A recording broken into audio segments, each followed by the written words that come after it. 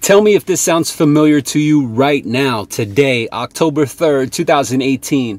If this sounds familiar to you, watch the rest of this video. Like right now, you're kind of fed up. You're sick of being shopped. You're sick of leaving message after message, doing outbound follow-up calls, or possibly to a point where you don't even want to do outbound calls anymore. And you're probably getting sweated by your manager for not having enough talk time or not having enough outbound calls. And there's reason for it. We've justified it as salesmen in this market. It's because we are upset with the messages just simply not being returned. They're not being answered. They're not, you know what I mean? We're being dodged and we know it, right? Like we can even call with that *67 trick. If you guys don't know what that is, *67 blocks your number, right? Like you're calling from your cell phone, *671, the area code and then the number, you're going to come up as a caller unknown. And so even they're even dodging that, right? And they're not responding back to text, and we're getting fed up. We're getting done with this chase. But more importantly, when we engage with our prospects now and we work towards that pitch, we'll look towards our clock, or we'll get the sudden hint of resistance or an objection or something that triggers within our mind that makes us already believe that there's no way this person's going to buy. This person's all about free costs and all about the lowest rate that just simply is not going to be available today. This person's just not going to buy. And so ultimately what it does is it starts to weigh on our confidence. And there is something important about confidence in sales, so much so that when we get up to the point of pitching, we already are going into the pitch like, oh man, this person's not even going to buy. I'm wasting my time. I might as well rush through this because I got 999 fires to put out. And then I just got assigned to this processor. Right? Like, does that sound familiar to you? You got all the weight on you, and it's hard to dig yourself back out, and you might just be on this streak of getting beat up, not physically beat up, but like mentally beat up, financially beat up. And I got a few tips for you that's really going to help turn the momentum around. It's really going to help you gain back control of your day and grab that bitch by the horns. And I think that there couldn't have been a better time for it to come than right now, because we're going into the holiday season where a lot of our consumers are really going to start throwing us those excuses of, oh, I'll just get to it after the holidays, or, oh, call me after, Thanksgiving, and then finally call them after Thanksgiving. Oh, I got family in town, call me after Christmas, and then you call them after Christmas. Oh, we'll just do this after the New Year. And so then it just becomes this roller coaster of an effect that just eventually snowballs into this just big ball of frustration. If that sounds familiar to you and you're going through it right now, I want you to know it's not your fault. It is only human nature. Thousands upon thousands upon thousands of salesmen, let alone loan officers, are going through it right now. I'm seeing it with my own eyes. And so I'm going to share with you a couple tips on how to get past that.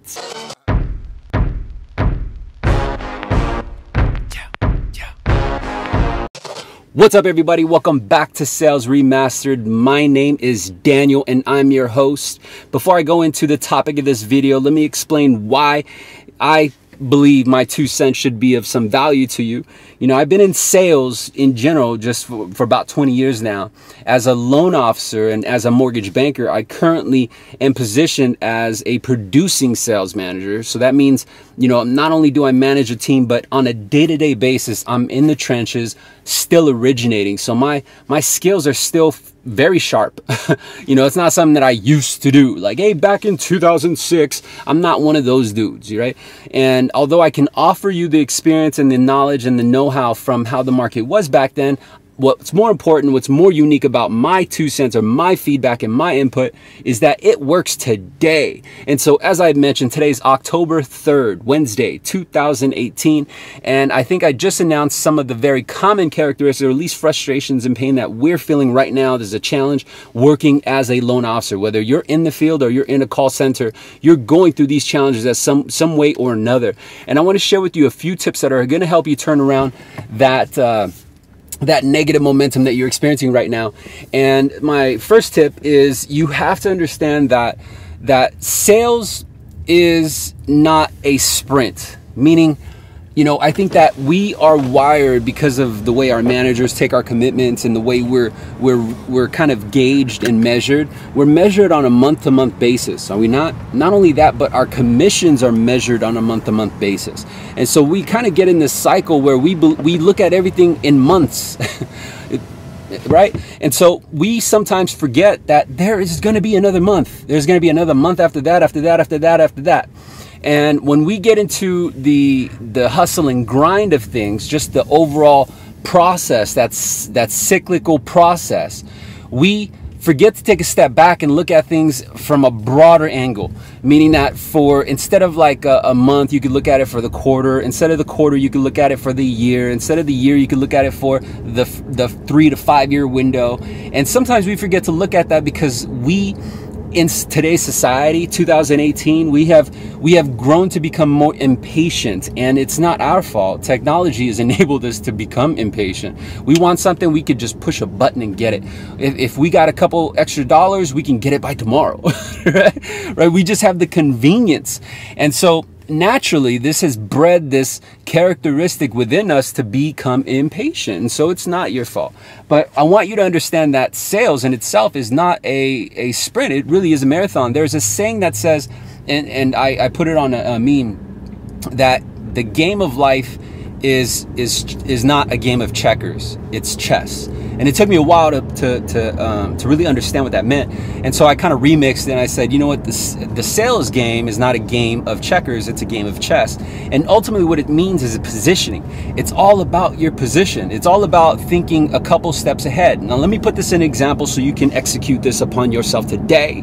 So when we engage into a conversation, we have to realize how we're positioning ourselves, because if we're positioning ourselves in a negative way, meaning through our tonality, the words that we use and the energy that we bring, we are unknowingly, unbeknownst to us, we are affecting the end result.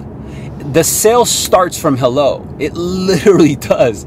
And it's because when we engage with a consumer or a prospect for the very first time, we have to accept that they're going to be on guard. And if we choose to accept that they're going to be on guard, we're not going to become as defensive when we hear the slightest hint of resistance, or when they hit us with an objection, we're not going to push back, because we understand that within the first 30 seconds of that call, or the first minute of that call, they are judging us. Now, I know the popular saying is, don't judge, only God could judge me. Hey, I'm a Tupac fan, just like you. But at the end of the day, it is natural for humans to judge each other. We do it all day long. We just judge. That's just what we do. And that's our comfort zone.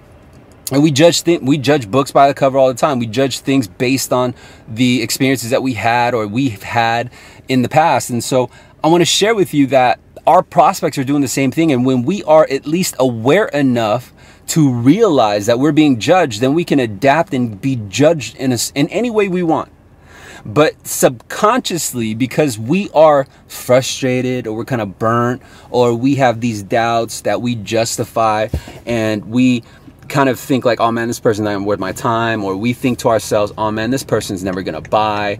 We are actually anchoring ourselves, and we're putting doubt within our tonality that actually conveys and goes from us, and we transfer that energy to them. And so when you think about buying something, whether it's a high ticket price or it's something free, right? The free service. What we do still is we judge. Like, think about it. Like if someone, if you see an advertisement that says, hey, come get your free blah, blah, blah, we're judging. Like, is this a scam? Right? And it's because that's just the way we act as consumers. And so positioning is very important, but not only, because I've given a lot of content about positioning. I've said this before. Sales is not chess. Sales is not checkers. It's chess. And what I believe is that there are two ways to take that. The most common way is way number one, which is positioning just to do the application, right? Or position yourself to do a successful sales pitch, or position yourself to make an initial sale. But what I actually mean is you're positioning yourself to build yourself a relationship. And let me elaborate on that, because I think that when you discover, oh, that's what you mean, then you ultimately are thinking not only a couple steps ahead, but you're thinking years ahead. Now imagine how powerful that would be. Imagine if you did not have to resort to relying on your company for leads. Imagine if you did not have to resort to dealing and chasing with Mr. Patel for that 3.99 he wants in a market that can only yield a 5.99. Imagine being so self-efficient that you have this sense of confidence and security knowing that in any market, regardless of how high the rates are, how high the costs are, how bad your reputation is or recognition, or how low your recognition is, that you will prosper. That's powerful, right? That's freedom. And I know this is possible because I hold it today. My team holds it today. We're rocking the #1 spot in the entire company for a reason, boo-boo. And this is why. It's because when we initiate and engage with our prospects, we're not only thinking of that sale, we're thinking of serving. We're not trying to sell. Does that make sense? We literally are coming off as a genuine helper. We are genuine problem solvers. And because we position ourselves in that way, we don't come off as salesmen. So the sale actually comes to us. We don't even need to ask for the sale, boo-boo. They want to give us the business. And here's the thing, here's the tricky thing, is that our method it contradicts so much of the mainstream suggestion, right? Like your sales trainer, your sales manager, everything you know about sales right now, Grant Cardone or whatever influencer you're hearing about sales right now is talking about be aggressive, be aggressive, be aggressive. No, boo-boo. If you're aggressive, like you're gonna actually push a lot of people away. You catch more bees with honey. You ever hear that? And ultimately what that means is that stop selling, bruh. Like serve a solution and be genuine about it. You see, when we're not genuine about it and when we are more internally focused, it comes off in our tone. And you could tell you're internally focused because you get frustrated. You snap back at your prospect like it's their fault that you got wood in your pipeline. Boo-boo, that's you. That's you, man. Like it's their bad that you got this processor to combat with on the back end. They have no idea who that process is. They have no idea who you are most of the time. They don't care about your rough morning. They don't care about your burnt coffee with grains in it. That ain't their problem. But because we will wear our heart on our sleeve, we'll sometimes allow that to affect our engagement, and thus it comes out in our tonality and thus ruins the experience of that relationship and does not position ourselves to create a long-term relationship. And so you have to be aware of these things, because when you become aware and when you discover how to become aware, you will actually serve so much value in an experience that your prospect will love. I'm talking about love. Like, I'm not saying just love because like they're going to buy from you. What I'm talking about and what allows my team to win is we deliver an experience that the prospects have a tremendous amount of gratitude for, because they feel it emotionally, and because we're able to deliver in a way that really puts in their eyes this life-changing event, right? Like, oh my God, this is the answer. Like, have you ever had that feeling like someone showed you something that you've been doing it the hard way the entire time, and then someone shows you the easy way to do it and you're like, are you serious? That's all I've had to do all these years? Like, there's that feeling, right? And I think that we have mastered it. We have mastered the ability to relay the sense of relief and pleasure, right? Not only that, but do it in such a craftful way where those that we engage with, that become our clients, do not feel like they were sold.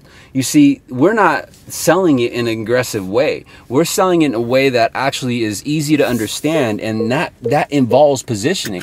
When you understand this method, that whatever you're going through right now, whether you feel frustrated or you feel like, like you're just putting out one big fire, you have to back up. The best thing that you could do is really detach yourself from the situation. Go walk outside, go meditate, go take a day off. You are actually worsening your position. You are making everything worse by going in not fully ready, not fully committed. Does that make sense? So when you engage with a lead, if you're not fully ready to establish a long-term relationship, or you're not on the same page of actually delivering an experience that is going to foster a relationship where they give you referrals, they give you a review. Not only that, but they're coming back to you in 6 to 12 months to do business with you again. Your you're missing out on a great opportunity. And sometimes it's all because the positioning of your point of view, and the positioning of your point of view, unfortunately, is just on a month-to-month basis. So you start from the beginning of the month and you sprint all the way to the end of the month, and then you got to redo it all over again. When we sometimes forget that those that we book or those that we help this month will be our clients again in 6 to 12 months if we do everything right, if we have enough patience and handle that situation with the right attitude in the professional manner. That person is going to be so grateful. They're going to leave you a review, and that review becomes what? It becomes social proof, right? And it becomes the root of helping you build long-term business. That's the basic fundamentals. And I know it sounds like common sense, right? But there are key actions in order to deliver this experience. So do you want to know how? Do you want to know the answer of how to never find yourself where you're relying on your company for leads? Do you want to know how to never find yourself where you're sweating money? Do you want to know how to never find yourself again to where you're sitting up at night worried about, like, oh man, am I going to make money next month? Man, should I jump ship? Should I go join this company? Oh man, that $2,000 guarantee sounds nice, but then I got to start all over. Like, man, if you're wasting time on juggling those thoughts right now, I've got the perfect solution for you. You know, go to SalesRemastered.com. There's a digital training program. It's called Banker's Formula to Six Figures. Get that, and it'll show you everything that you need to know in order to build a successful career in mortgage banking, whether you're new, intermediate, or even seasoned. Go get that course. Not only will it pay for itself, but it's going to pay for itself in tenfold, 10x, and continuously pay for itself. See, here's the thing. Because I know that some of us are in that position right now, right? Like, oh man, money's tight, bro. Like I haven't fucking made a lot of money. I got the holiday season, and there's all these reasons that we use to justify ourselves. But it's kind of like going to the gym. No one really wants to go to the gym. Like, everyone wants the result of the gym, but no one really wants to go through the process, right? And it's the same thing here. Like, everyone wants the result of the training program, but no one really wants to invest money into themselves. It makes no sense. But especially when it comes to a point where you're investing in yourself is the best investment you can ever have. Not your 401k, not that stocks and bonds, not Vanguard, bro. Like, invest in yourself, because it is you that is the ship that's going to take you wherever you want to go. Anyway, if you go to SalesRemastered.com, look at Banker's Formula, and if you're having tight money issues right now, do this. Download the sales script. It's at the bottom of the homepage at SalesRemastered.com. Download the sales script. Make sure you get a copy. Use your personal email address. On that sales script, on the bottom left-hand corner, there's going to be two social media emblems, LinkedIn and Facebook. Don't use the Instagram. Don't use the Snapchat. Don't use the YouTube. Use only the LinkedIn or the Facebook. And I'm saying this right now as a special to you, because you're 17.5 minutes into this video, and this special is for you. If you use those two social medias, and if you add me to your LinkedIn, or you go to the Facebook page of Sales Remastered and hit me through the DM, this is the only way you're going to get this opportunity. Hit me through the DM and say, hey man, I saw the video. I really want to get the course. Can you help me get it? And I'm going to show you how to get it at a much cheaper cost. So that way you could start winning today. But there's a process. I just announced the process. Now the choice is up to you, right? Because a lot of people are going to be like, oh man, I got to do a lot of steps. That's where you're going wrong, boo-boo. Or some of you be like, oh man, I ain't got a LinkedIn page. That's where you're going wrong, boo-boo. like there's steps involved, bro. You can't just be, you know what I mean? Like, you can't feel entitled or desire that lifestyle, and you don't even have the steps to even get there. Well, if anything, this is going to give you the steps to get there. And so if you decide to go there, and if you decide to unlock your destiny, then I'm going to be on the other side waiting for you, bruh. I appreciate the time that you've taken, and I hope that this video has helped you. If this is your first time watching Sales Remastered, click the subscription button, hit the bell, so that way you're notified of the topics that I have coming up, and it's going to notify you. It's going to say, yo, boo-boo, Sales Remastered just dropped a topic on how to avoid burnout, or how to avoid frustration, or how to not want to quit, or how to sell more loans. All this helpful content to help give you your boost in the day. And while you're there, check out the reviews on Facebook and also LinkedIn, so you can learn a little bit about me and my credentials and see that I got nothing to hide. I'll see you there. Bye. Let me show you everything I know. Jungles like